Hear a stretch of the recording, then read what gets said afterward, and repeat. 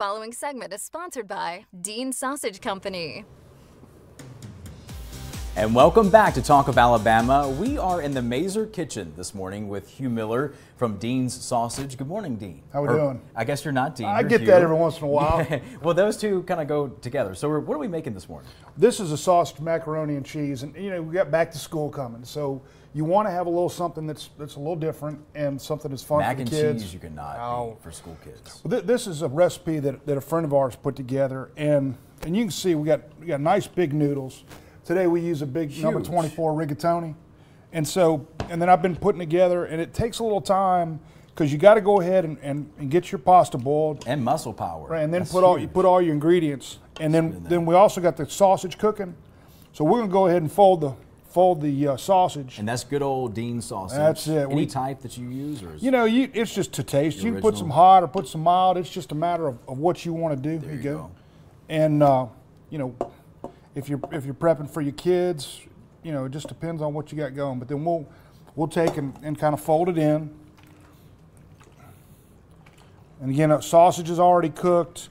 All of the different ingredients have been put together. There's we got a pepper jack cheese, we got a cheddar cheese in there, we got some evaporated milk, got a little salt, got a little red pepper in there. A lot of spice. Oh yeah. Well, you gotta kind of overcome. Pasta can be a little bland, so but it's a nice base for it. So you can really set something up nice. And you can tell it's not there's not too much pasta, it's not too much sausage. It's a nice mix. Which the pasta is so large, and so that's perfect. You have that nice thin. What type of layer is in there? What type of juice there? Well, that's the melted cheese with evaporated milk. Very nice. And then you add a little water. It's light. So, and then we'll put it in a serving dish. Who would you serve this to and when? I think this is all the time. I mean, this is actually a meal. You put this with a salad and a meal, and as a meal, you're ready to go. Wow. So there's a lot of different things, a lot of different options you can do on this. Kids love mac and cheese, so that's a nice little option. It's a win-win. That's right. It's just in time for back to school, so imagine them coming home off the school bus and this waiting for them. That's right. That's right. But you can see, nice looking presentation.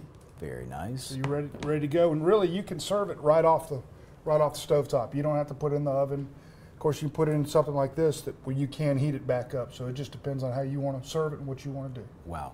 So what else is happening over at Dean Sausage? Well, we're just trying to have all kinds of stuff going on. We're trying to keep taking care of our customers and providing them a good product, and it's a base for a lot of things. I mean, we show you all a lot of different recipes and things that it's not just a breakfast thing. And for right now, our prices are real good, and when you go and you look at us versus hamburger, it's a nice savings. So it's a way to stretch your budget dollar too. And we're looking at the website. What can people learn there?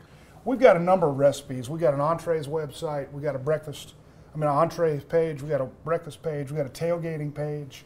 So there's a lot of tailgating different things page you is a can good do. time. Well, sure, it's coming. The next time I'm on, we'll do something about tailgating. What type of recipes for tailgating? Well, there's a couple of different things. We've done something you can actually grill a loaf of sausage that's put around some different ingredients. That's some people call it bacon explosion, but we like it as a sausage explosion. So there's a lot of different things we can do with that. Sounds great, Hugh. Thank you so much. With Dean Sausage, we'll be back in the kitchen in just a few moments. I'll have another different recipe put together. Can't wait.